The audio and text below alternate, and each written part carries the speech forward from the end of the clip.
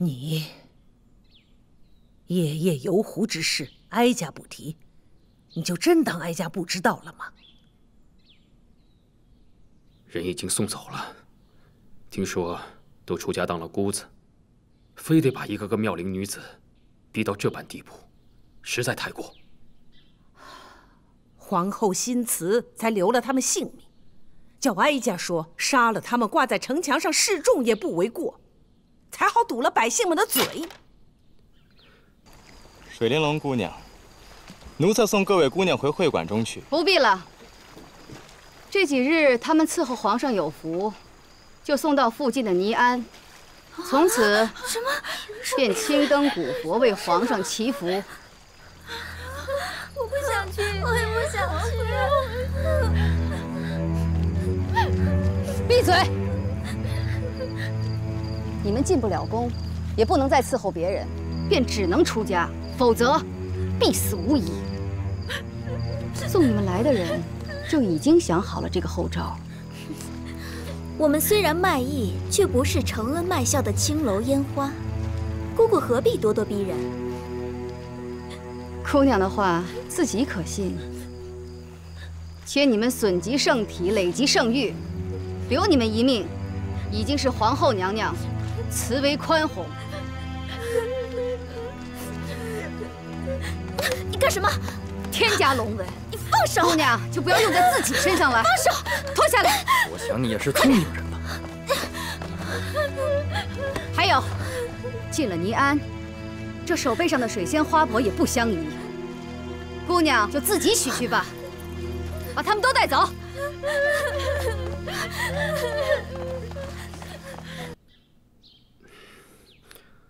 额娘，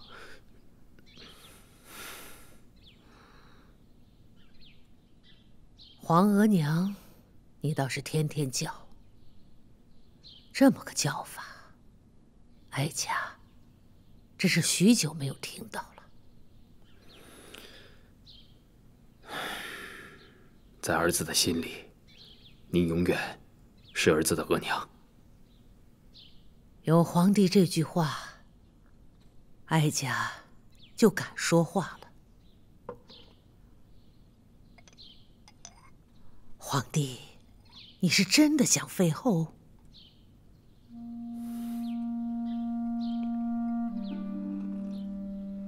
废后乃是失德之举，于国祚更是不祥。想世祖皇帝一生，最为人诟病的，并非独宠董鄂妃，而是废了第一位博尔济吉特皇后。大清开国100年，废后就为那一次。皇帝千万不能步世祖皇帝的后尘呐！失德的是皇后，不是朕。皇后背德不驯，与朕不同心，而且还犯了国之大忌，亲手断发，这实在是忍无可忍。满人断发，一为国丧，二为夫丧。皇后出身大家，这件事情的确是做得太没有分寸了。但她为何如此？你想过吗？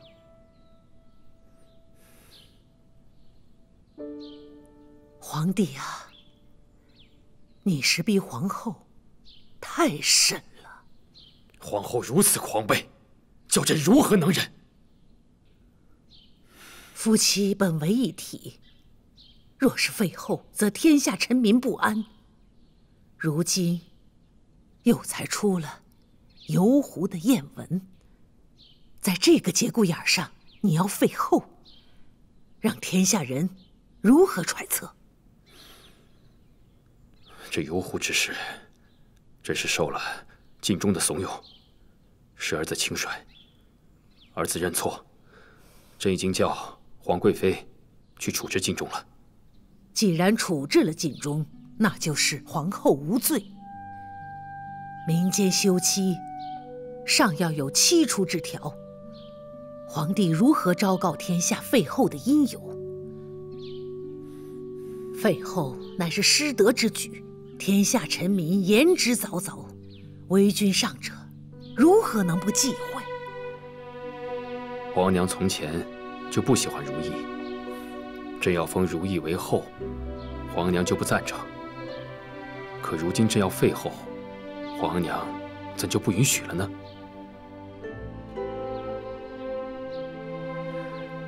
哀家以前的确是不喜欢如懿，但那是因为她姑母景仁宫的缘故。当年哀家不赞同立如懿为后，为的是皇帝。如今哀家不赞同废后，为的也是皇帝。皇帝当年那么坚持要立如懿为后，如今又怎不喜了呢？皇帝就不怕旁人议论，说你对皇后是色衰爱弛的缘故？变的是如懿，不是朕。即便如此，相伴10载的情分，皇帝也不顾念了。朕不是不顾念，是皇后言行不当，一言一行都不像个国母。皇帝啊，你和皇后彼此分分寸寸都互不相让，就是因为太在意了，因为在意而废后。皇帝，你觉得值不值当？且废了乌拉那拉氏，又有谁才能继位为皇后？难不成皇贵妃？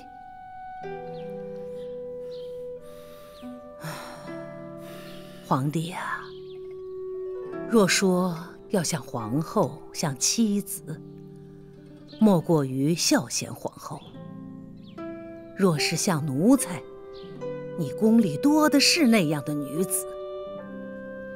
哀家就怕你真正废弃了如懿之后，会后悔，会发现你对她的在意，那时可就晚了，追悔莫及了。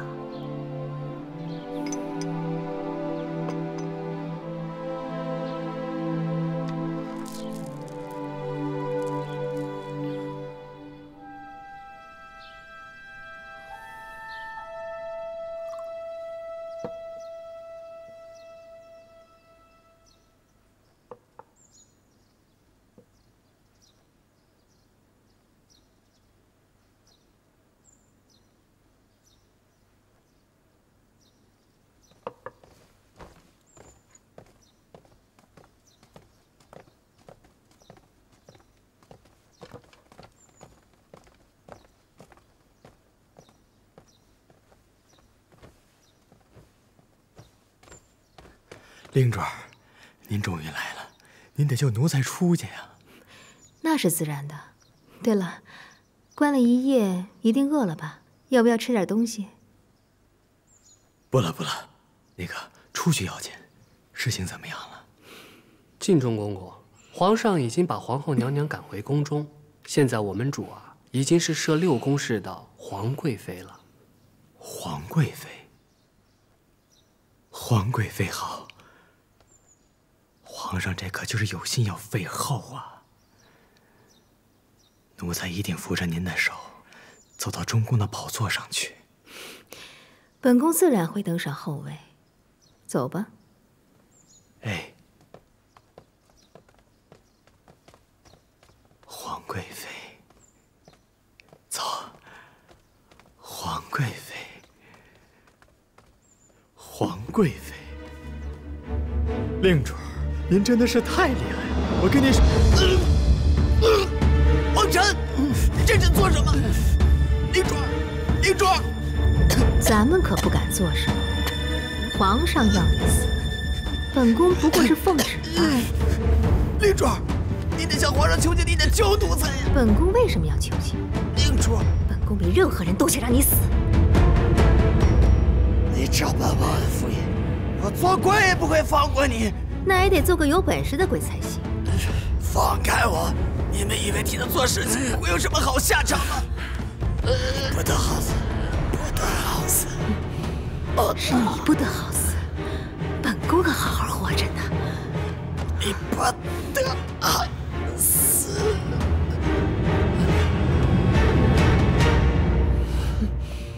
蒙尘，把话传出去，皇上接近烟花女子，都是禁中一人所为。本宫只不过是秉公办事，除掉这个蓄意媚上的祸害。这。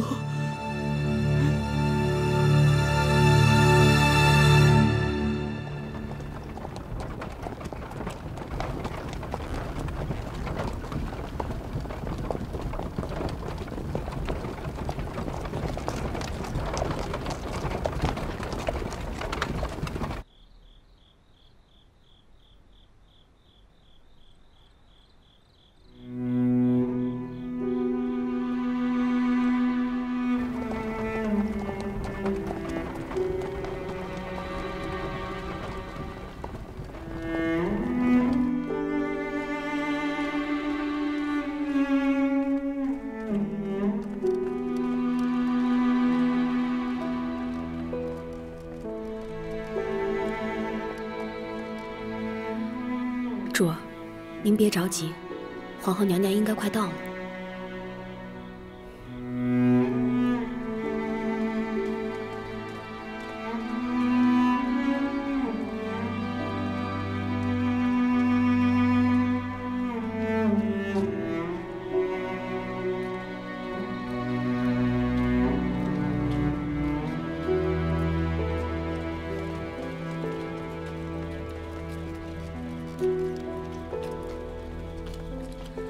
请皇后娘娘安。容佩，奴婢在。直接入宫。是。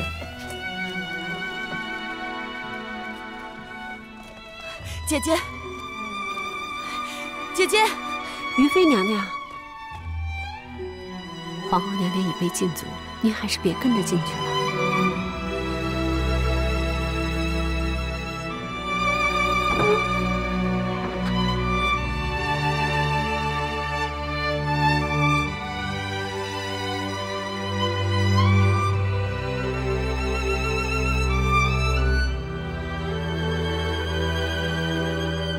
翊坤宫怎么这样寒酸了？内务府的人怎可以如此对待娘娘？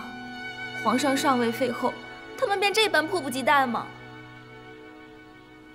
长灯吧。是。于妃娘娘，您还是请回吧。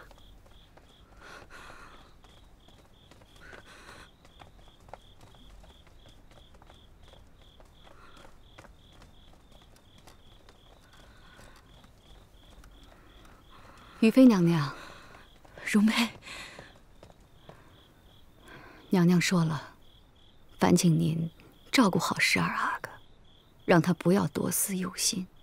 还有5阿哥，有夫姑居的旧症，虽是小病痛也要上心，让姜太医得空帮他去看一看。本宫记下了。这个，娘娘嘱咐我，让我交给你。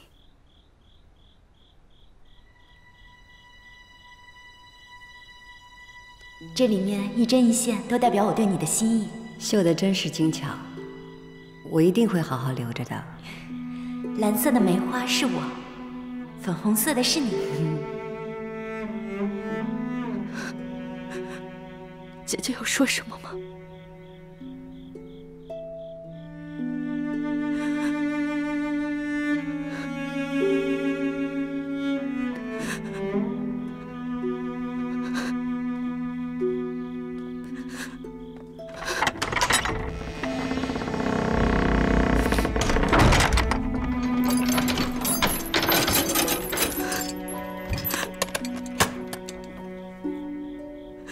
主儿，咱们等了那么长时间，皇后娘娘为什么不下轿？怎么不见您呢？还把香囊还给您，她是不是？姐姐是为我好，他不想连累我，但我知道，他心里始终是惦记着我的。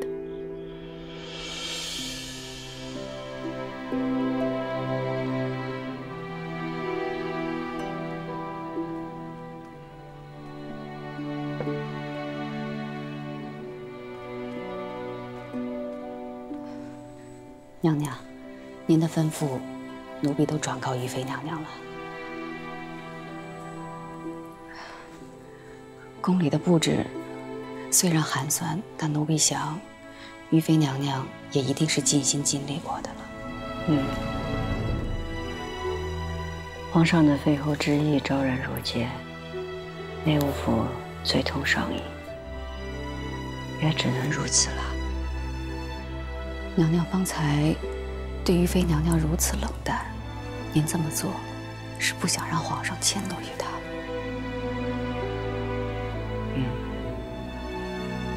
于妃娘娘会明白您的心意的，她会的。娘娘，这一路上舟车劳顿，奴婢伺候您早些安置吧。本宫想在这儿坐一坐，你们去收拾吧。是。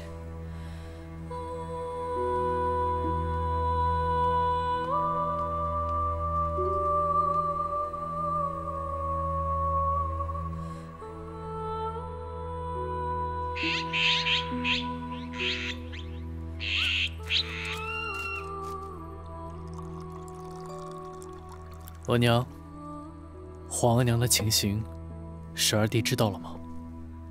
我自然不敢让他知道，暂且还是先瞒着他吧。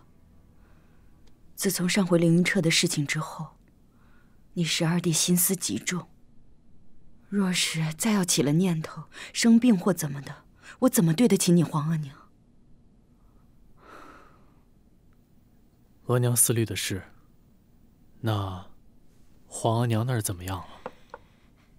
你皇额娘昨夜已经让玉壶还有芙蓉庵给送回来了。虽然荣嫔已经让人连夜通知我，但内务府那一边也奉了圣旨，撤了翊坤宫的布置，连李煜也因为和你皇额娘亲近，被皇上以办事不力为由打发去了圆明园。姐姐这回进驻，怕是要难受了。跟红顶白是宫中惯来的风气，皇额娘还如此失势。听巡宫那边的消息，怕皇阿玛真是动了废后的心思了。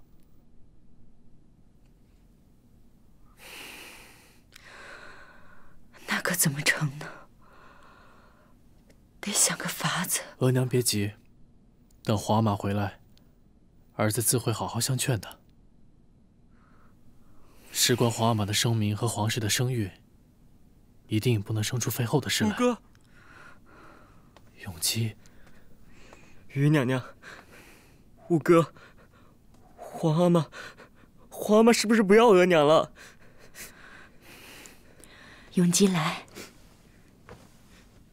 你于娘娘在这儿呢，不会让这样的事发生的，啊！哎呀，别哭了。十二弟，皇阿玛不会不要皇额娘的。我们都在这儿呢。小磊子在。回头你吩咐太医给十二弟开些凝神的药。这。哟，五爷，您这是腹股剧又发作了，还是传教吧？些微小事，别让额娘知道了。这，额娘已经够心烦的了，我这点小病不算什么。五爷，你已经够要强了，既担着皇上吩咐的差事，又顾着后宫里的。要不等姜太医回来，让他给你仔细瞧一瞧。罢了，姜太医毕竟是皇额娘的人，多一事不如少一事吧。